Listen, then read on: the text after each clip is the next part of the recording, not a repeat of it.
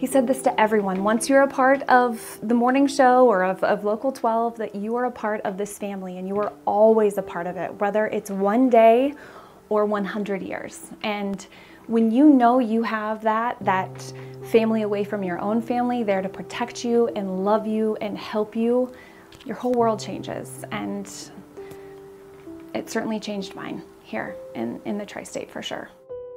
He just wanted everyone to have a good time. That's probably the biggest lesson, you know, stay in the moment, live your life, have a good time. Besides just the, you know, how to write a good story, he taught me how to be a good person and how those two things are kind of connected. Maybe you messed up, big deal. You know, nobody died. He would always say that, it's fine, it's TV, we're not doing brain surgery here.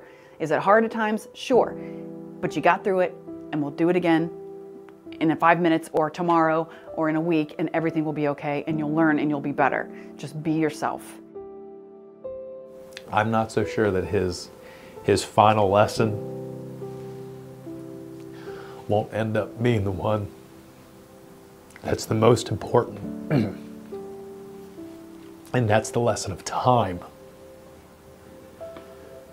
And how it is so short in terms of the amount of it we get, and how important it is to spend that time wisely.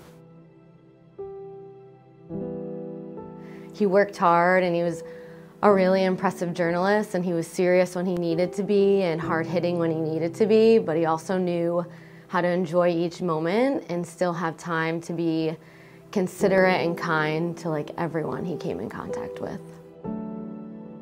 When somebody comes up to you, even if you're doing 15 things at once, they have a real reason for trying to get your attention.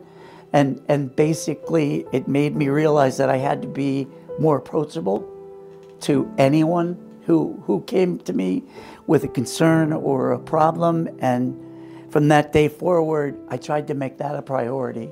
And I never talked to John about that. He probably made the single most comment that changed my entire career in the way that I approached being a manager, and he never knew it. He was cool, he was kind,